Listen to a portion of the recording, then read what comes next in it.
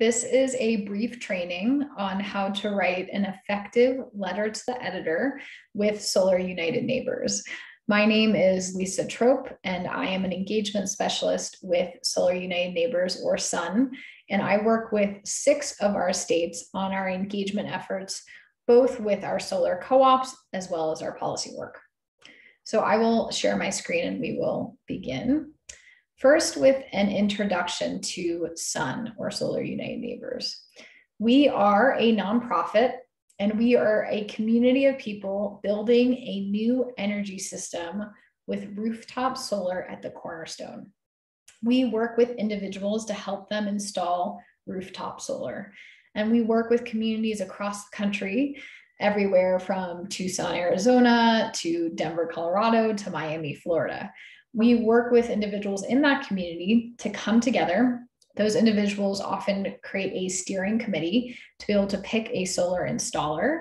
And then we also work with one-on-one support with individuals within that community to help them throughout the process of the installation. At the end of the co-op, individuals who do join and decide to install solar often are able to do so at a bulk discounted rate for going solar through the co-op. We also bring those individuals who have solar together with individuals who are simply passionate about solar power to join together and fight for our energy rights. So this is through solar policy, because we want to make sure to continue to increase solar power across the country, as well as make sure that solar power is accessible to all communities. So what is a letter to the editor? A letter to the editor is a letter sent to a publication about issues of concerns from its readers. Letters to the editor are often in response to an article published by the newspaper. They do not have to be. So usually someone will see an article in the newspaper, for example, about solar, and respond to that article. You also can just draft a letter and send it to the editor of the newspaper, but it is more likely usually for that letter to get published when it's actually responding to something in response to what the newspaper already wrote. The writer of the letter either is praising the newspaper and bolstering the coverage of the article, or writing an article in opposition to the coverage. So if there's a pro-solar article, this can be a great opportunity to bolster that coverage. If there's an anti-solar article, this can be a great opportunity to push back against that narrative in the article with a letter to the editor. Why are letters to the editor, or LTEs, important? They are important because research shows that well-written, authentic LTEs can help to persuade not only the editors of the newspaper, but also readers and decision makers or elected officials. So the editor of the newspaper, if they see that on a regular basis, their readers are writing or sending in letters about a specific topic, that can create the opportunity where the editor starts publishing more articles about that topic because he or she or they know that their readers are interested in that topic. It also influences readers, so it might allow a reader to know about a new issue they did not know about before, or it may allow the reader to learn something new about that issue. And then finally, it influences elected officials who carefully, or often have a staffer of theirs, carefully monitor the contents of letters to the editor to gauge public opinion on various issues. And it's even more impactful when they are specifically named in the letter, which we'll talk about in a moment. So essentially, letters can create a really great public discourse, and we get to really advocate for both pro-solar policies and push back against anti-solar policies at Solar United Neighbors. Also with these articles, it can be an opportunity to promote more people going solar. So there are many people who want to go solar, but they may not even know where to start in the process. And a letter like this can let them know about SUN or let them know about a solar co-op, and that can make a huge difference in bringing more people together in the city or the town that we're within to end up installing in solar on their homes. So to recap, writing an LT is a meaningful and easy way to advocate for public policies, as well as promote more individuals going solar. So steps to writing a letter to the editor. This is pretty straightforward, but a good reminder. Just like in grammar school, the first sentence, you want to explain what it is you are writing about and make that very, very clear, especially for the editor who's going to be reviewing your letter and considering publishing it. So example here is I'm responding to the article Solar for All on March 24th. That is very clear and straightforward as to what you're planning on talking about in your letter. Then, of course, you have the body of the letter. This tells a brief personal story involving the issue, or it can. It also can include a few facts or stats in this letter to really help support it. But people often remember authentic stories. So if you're really facts and stat heavy, that's great, go for it. But it is always nice to kind of have that personal touch and explain why this matters to you. So you can explain why it matters to you, your family, your business, or your community. And then the close. This is a really important part that often can be left off. So it's always important to ask the readers or an elected official to take a specific action. So a few examples is contact your decision maker or your elected official, sign a petition, vote a certain way on a bill, testify, or join a solar co-op. So this really helps make your letter even more impactful when it is published. So here is a few examples. I'm asking that you look into joining the Northwest Indiana Solar Co-op today. So that is very clear after maybe you're talking about solar, or you would be talking about solar in your letter, what you're asking the reader to do. And you could even link to the website if you wanted. Another example is this is why I'm urging Senator Bennett to support Bill number 202 to support net metering. So this specifically is asking your elected official to take a stance on a bill, and it's also notifying the readers that there is a bill that now they will know about. So this can really be a great way to bolster your message and to get more people to take action around solar energy or whatever issue you're working on. A few tips and to note: assume your audience knows little or nothing about this issue. So as solar nerds, it can be really easy to get into the weeds, which can be fun. However, we want to keep this big picture. I often think about if I was talking to my grandma about solar energy. She knows a little bit about it, but not much. So I'm not going to get into the nitty-gritty details of a policy.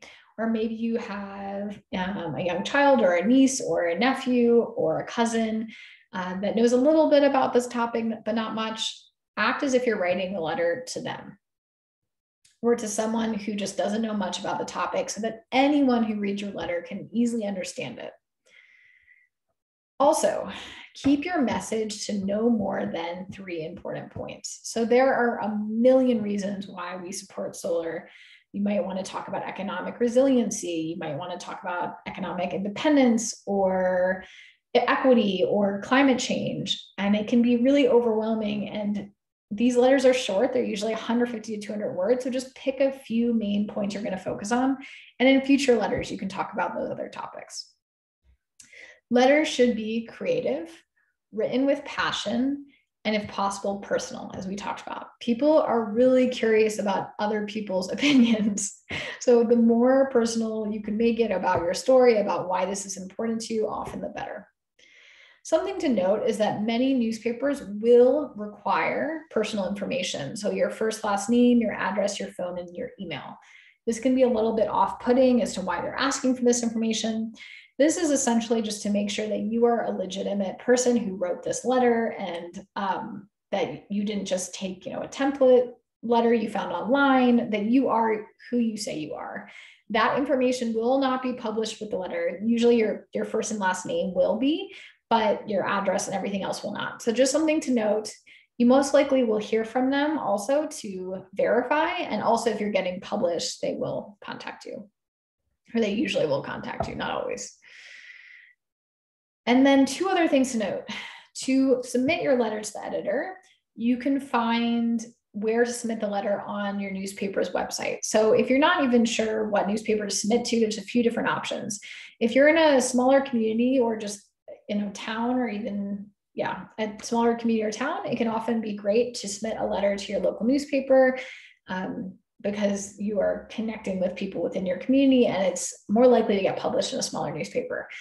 You can do that by just Googling what is the newspaper in my town, right? So it's great to just look up the newspapers with a simple Google search that are in your town. And then once you find an article you want to respond to, you can go and find the page that shows you the guidelines for how to submit a letter. Usually it's going to be an email address or a form on the website that you submit your letter to the newspaper with. Or there is also an option to submit to a statewide newspaper. So for example, I live in Colorado and our statewide newspaper, or our paper of record, is the Denver Post. And so that is also a place where you could be drafting a letter and submitting for hopeful publication, and you're going to be reaching a much broader statewide audience, which is also great. And you can go to the website and figure out how to submit your letter through finding their LT letters to editor page, and then it will give you guidelines for how to submit. And then something else to just note is that these letters are pretty short and to the point. Usually there's a word limit of about 150 to 200 words, occasionally more, but that's the general consensus, between 150 and 200 words for your letter. So you really have to make a point in a short amount of words. Here is a sample letter. As you can see, I highlighted the introduction sentence, the body in blue, and then the call to action or the ask at the bottom. So very clearly this states, my family installed a rooftop solar array in 2017 because it was the right thing to do for the environment, and producing our energy lowers our electric bill. So it's very clear right off the bat to the reader and to the editor what this letter is about.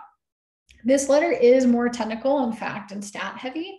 Nothing wrong with that, but as you can see in some of this body paragraph, this is less of a personal story and more focused on policy and policy. But as you can see very clearly, again, the reader knows what the topic is and what the writer is trying to get across. So eliminating net metering would discourage millions from investing in solar systems, depriving all of us of the economic, environmental, and public health benefits of solar energy. So very clear and to the point. And then finally, there's actually two asks or call to action at the bottom here, urging the governor to take action, as well as asking the readers to sign a petition. Usually we do one ask, but you're welcome to do two, since these are both small, or the reader can sign the petition. That's pretty quick and to the point. And this is really great, again, to bolster whatever you're writing about in the letter, whether it's asking the reader to do something, asking an elected official to do something, or so on. So that is the end of the training. Wanted to give you all some final resources. We hope you found this helpful. So the first thing is that if you have questions, please don't hesitate to reach out to us. You can reach us at getinvolved@solarunitedneighbors.org. That's getinvolved@solarunitedneighbors.org. We are happy to answer questions for you. Also, if you have drafted a letter and you would like us to review it, we are happy to do so. So please send us that email address. And then finally, if you get published, we'd love to hear from you. This can also be a great opportunity if you're comfortable with us really bolstering your great letter and putting it on our different social media channels and so on. So please don't hesitate to reach out if you get published. And then lastly, we have an opportunity for folks in 6 of our states right now. So those states are Colorado, Texas, Pennsylvania, Maryland, Ohio, and Indiana. We are creating a letter to the editor network. And what that means is that you would be added to a listserv. On this listserv, you would receive 1 to 3 emails a month. In those emails, you would have a link to an article around solar. You would have a few talking points and possibly a sample letter to help with drafting your own letter. And then you would also have guidelines and instructions for how to submit your letter to the newspaper. This is a great network that essentially hands all of the resources you need to in your inbox 1 to 3 times a month. And if you are not enjoying the listserv or the network, you can unsubscribe at any time. But this is a really, really great way for us to bolster the message of solar power in those states.